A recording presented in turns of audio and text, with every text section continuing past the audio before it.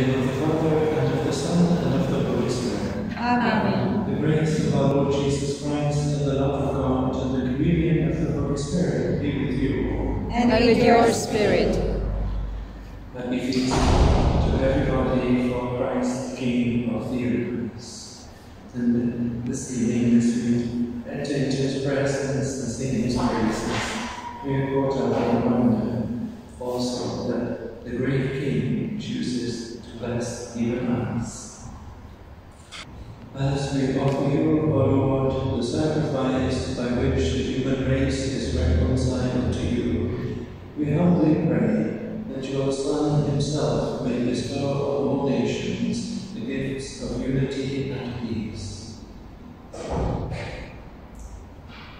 Mighty and ever-living God, whose will is to restore all things in your beloved Son, the King of the universe, God, we pray that the whole creation, set free from slavery, may render your majesty service and ceaselessly proclaim your praise. Through our Lord Jesus Christ, your Son, who lives and reigns with you in the unity of the Holy Spirit, one God, forever and ever. Amen. A reading from the second book of Samuel. All the tribes of Israel came to David at Hebron. Look, they said, we are your own flesh and blood. In days past, when Saul was our king, it was you who led Israel in all their exploits. The Lord said to you, you are the man who shall be shepherd of my people Israel. You shall be the leader of Israel.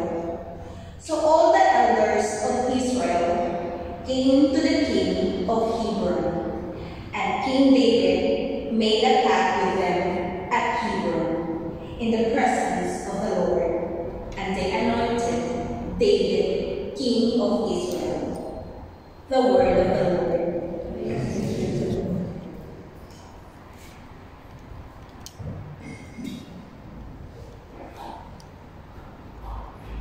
I rejoice when I heard them say, let us go to God's house. I rejoice when I heard them say, let us go to God's house. I rejoice when I heard them say, let us go to God's house. And now our feet are standing within your gates, O Jerusalem. I rejoice when I heard them say, let us go to God's house. Jerusalem is built as a city, is strongly compact. It is there that the tribes go out, the tribes of the Lord. I rejoice when I heard them say, let us go to God's house. For Israel's love is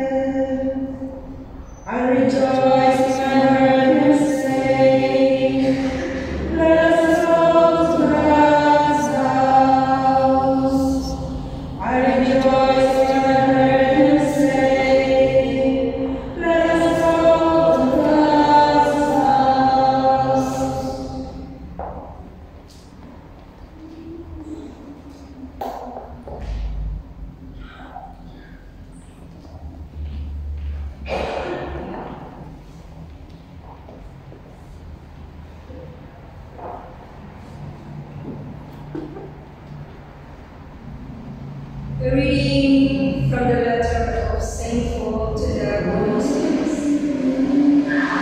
We give thanks to the Father who has made it possible for you to join the saints and with them to inherit the light. Because that is what he has done. He has taken us out of the power of darkness and created a place for us in the kingdom of the Son that he loves, and in him we gain our freedom and forgiveness of our sins. He is the image of the unseen God and the firstborn of all creation. For in him we created all things in heaven and on earth, everything visible and everything invisible, thrones, dominations, sovereignties, powers, all things were created through him and for him. Before anything was created, he existed, and he holds all things in unity. Now the church is his body. He is its head. As he is the beginning, he was first to be born from the dead, so that he should be first in every way. Because God wanted all perfection to be found in him, and all things to be reconciled through him and for him. Everything in heaven and everything on earth. When he made peace by his death on the cross. The word of the Lord. Thanks be to God.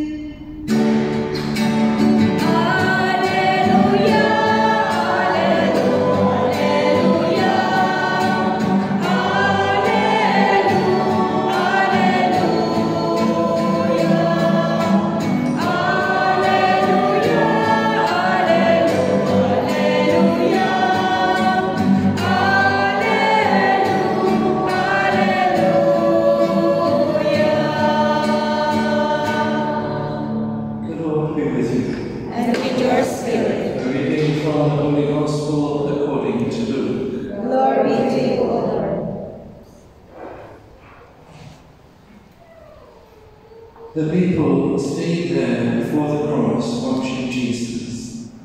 As for the leaders, they jeered at him. He saved others, they said. Let him save himself, if he is the Christ of God, the chosen one. The soldiers mocked him too. And when they approached to offer him vinegar, they said, "If you are the King of the Jews, save yourself." Above him there was an inscription, "This is the King of the Jews." One of the criminals hanging there abused him. "Are you not the Christ?" he said. "Save yourself and us as well." But the others spoke up and rebuked him. "Have you no fear of God at all?